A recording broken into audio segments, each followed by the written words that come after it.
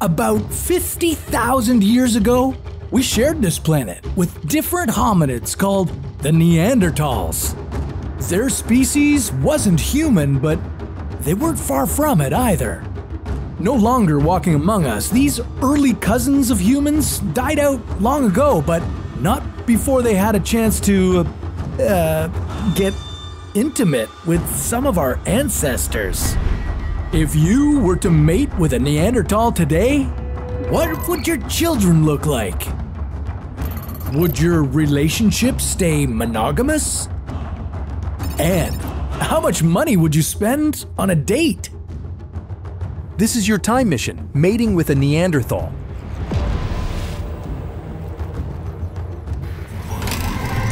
With their protruding brows and large molars, a Neanderthal may not be the most attractive partner available. But considering that 20% of Neanderthal DNA is found in humans across the globe, they might have had a little something going on. After all, our bodies are entirely compatible, and these primitive features might trigger something primal in you. And while you might have a wild night out, would you be able to speak the same language? Let's clear a few important things up. Humans did not evolve from Neanderthals. Our species and theirs came from a common ancestor over 500,000 years ago. Then, like two branches on the same tree, we both went our separate ways. Neanderthals roamed Eurasia while humans were starting to migrate out of Africa. But due to inbreeding and smaller population size, the Neanderthals slowly faded out of existence. And if they were still around today, our gene pool might look wildly different. But before you start painting the nursery, let's start talking about your matches. Again, you may not find Neanderthals conventionally attractive, but they weren't the lumbering oafs from our imaginations. Our primitive cousins were adept at hunting and killed large animals at close range. They made many tools and even created jewelry. These strong and fierce hominids would be able to protect you, bring home dinner, and even make you an anniversary gift.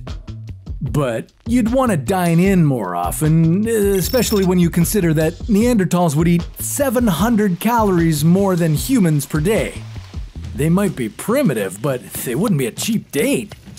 Also, considering that Neanderthals often ate the contents inside their prey's stomach, their table manners might be a little bit messy. But even then, there might be an attraction you couldn't deny. So, what would attract you to a Neanderthal? Most of our human desires are ruled by the specific mate recognition system.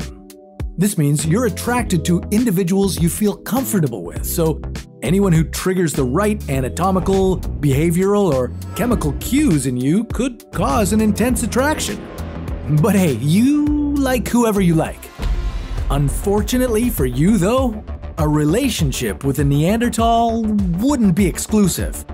Neanderthals lived in small communities and inbreeding was a common practice. So your potential in-laws would all be fierce competition for your partner's affection.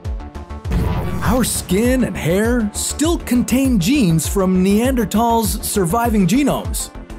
While your children would have a full head of hair, they could suffer from blood clots and be more at risk for catching communicable diseases like COVID-19. And depending on your partner, your hybrid offspring might have trouble reproducing. Mating between human females and male Neanderthals would be less likely to produce fertile children. Neanderthals were known for their broad noses and protruding brows.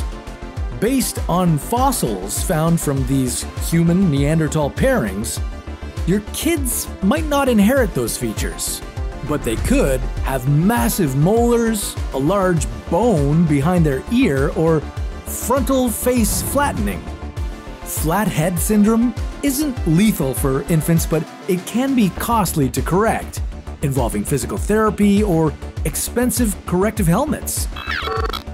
Humans mating with Neanderthals didn't keep their species going, but their legacy lives on in our DNA. Mating with Neanderthals is pretty wild, but this is nothing compared to your next mission. Going back in time on a dinosaur safari adventure.